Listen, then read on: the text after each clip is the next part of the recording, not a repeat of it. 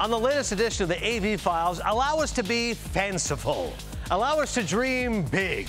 Allow us to imagine the best case scenario for Shohei Ohtani. Close your eyes and allow us to think big. That's right. Ohtani's numbers already are big. You can imagine him channeling Gloria Swanson, Sunset Boulevard. I am big. It's the pictures that got small. Ohtani leads the majors in homers, total bases, and OPS at the plate, while his 185 opponents average on the mound is the best in baseball.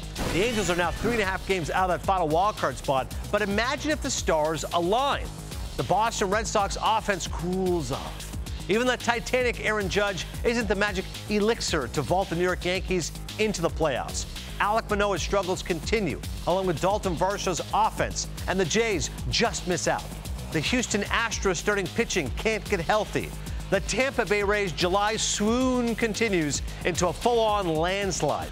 The Angels may have the third hardest remaining schedule in the AL, but it is easier than two of those teams I just mentioned in the Yankees and the Rays.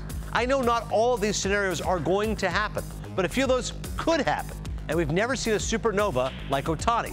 Not to mention a certain three-time MVP named Mike Trout, who will be the greatest addition imaginable when he returns. Moniak is batting .373 with an on-base of .400 and a slugging percentage of .567 with 14 RBI and 10 runs scored during the streak. And Luis Rengifo is slugging .660, 5 homers, 9 RBI in his last 16 games. Not to mention Lucas Giolito now coming over from the Chicago White Sox to bolster the rotation with Patrick Sandoval, who has been effective lately.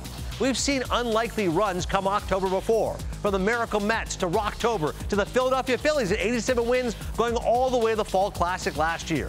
It's improbable, but not impossible. So maybe, just maybe, by keeping Ohtani, the baseball gods will be heavenly towards the Halos.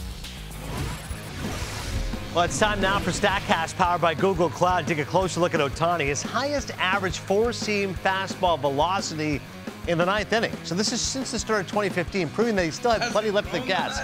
Yeah, exactly. Hasn't really happened that often.